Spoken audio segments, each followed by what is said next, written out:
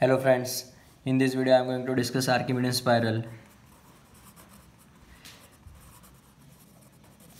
For that I am taking some data. For that let us assume maximum radius is equal to 90 mm, minimum radius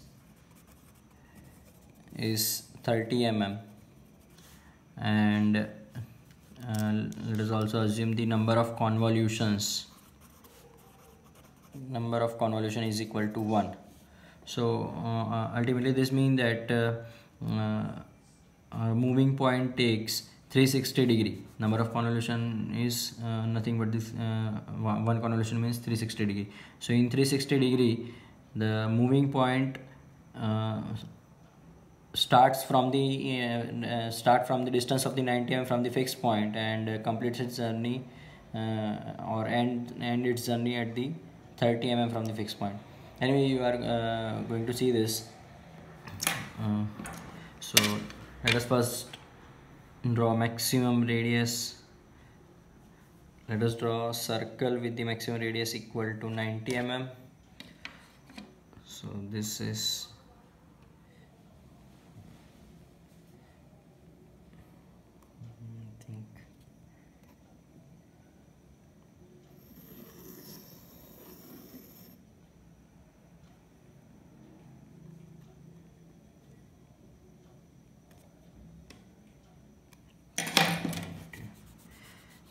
it.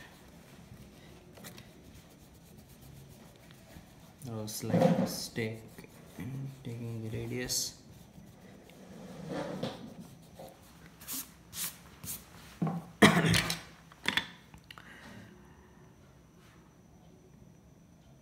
Okay, I'm taking the same distance, 90 mm.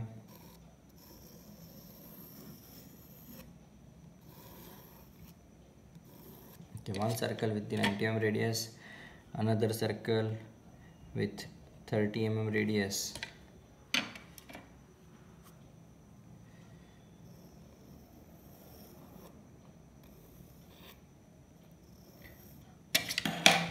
Once you complete this, divide these two circles into 8 equal parts or 12 equal parts. I'll go for 12 equal parts.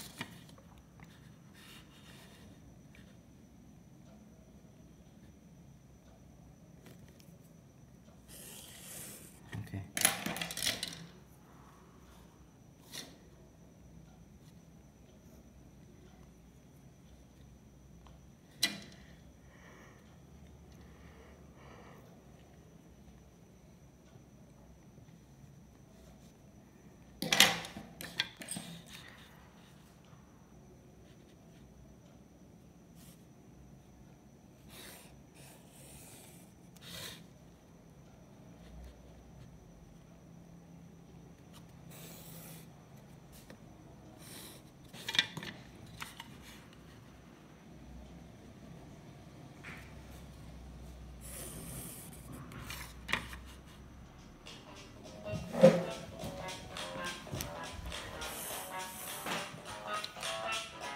Okay, so now circles are divided into 12 equal parts.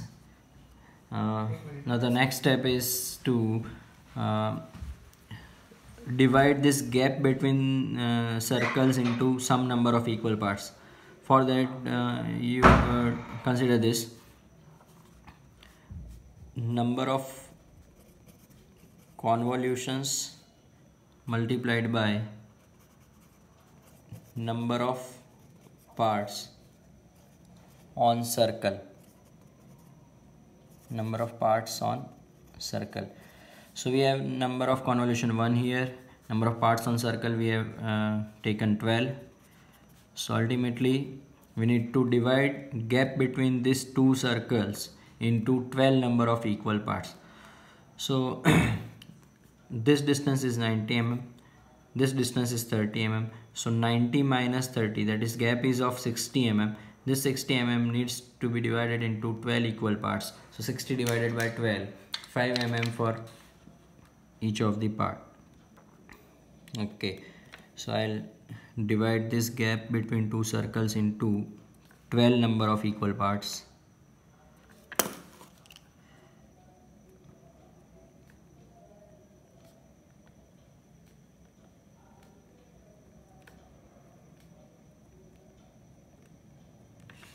Okay, now depending on the clockwise rotation or anti-clockwise rotation, as asked in the problem, you can give numbering. If you want to go for the clockwise rotation, you can start numbering from this side.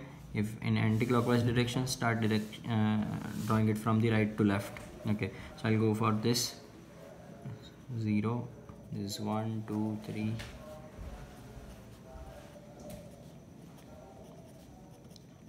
Okay, on the circle also I'll mark the number.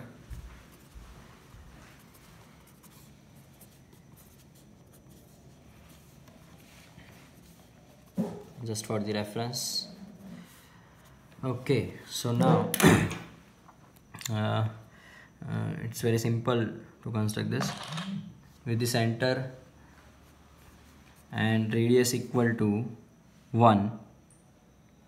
Okay, I repeat, put your rounder on the center of the circle, okay, and take the radius for the point 1, and with this radius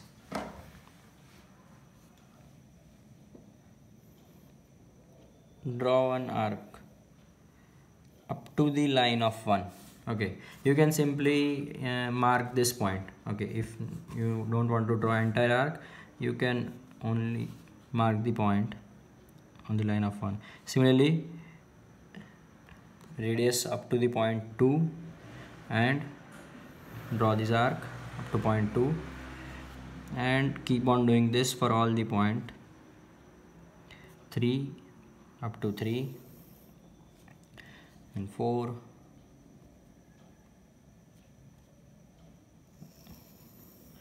Okay, so I hope you got the idea. It's very simple. You keep on doing this. Now I'll just don't waste my time to draw entire arc. I'll just mark the points.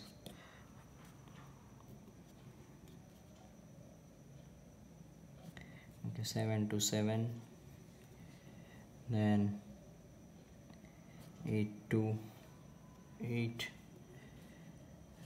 then 9, then 10, 11, and last is 12. It's the point itself. So mark these points as P1, this P2, P3, P4, 5, P6, P7, P8.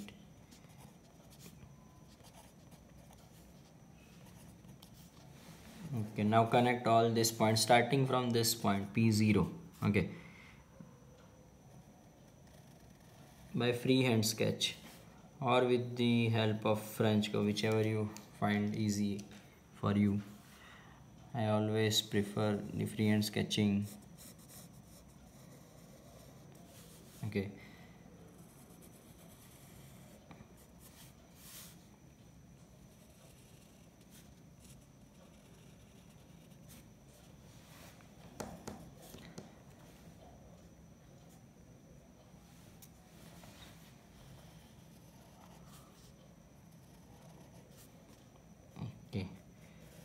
so that's all about the Archimedean spiral. I'll once again explain the entire procedure, but before that, understand what we have done. That is, in Archimedean spiral, basically this moving point P is has started its journey from this 90 mm distance from the center, and it has ended its journey at the distance of 30 mm from the center. So maximum radius is 90 mm, minimum radius is 30 mm. Sometimes it may possible that you may be asked that this point is vanishing in this point at the end of the journey. That means minimum radius is 0. Okay, in the number of convolution can be 1, 1.5, 2, 2.5, likewise, right? or maybe in between this numbers 1.25, it can anything, right? So basically it is the uniform movement of this moving point starting from one particular position to the ending at the particular position. Okay. Okay. So overall you need to first draw two circles with the given radiuses, then divide these two circles into 12 equal parts. Okay, then gap between these two circles should be divided according to this, and then by giving the numbering for anti-clockwise or clockwise manner, whichever you find easier, or if it is asked, you need to do accordingly.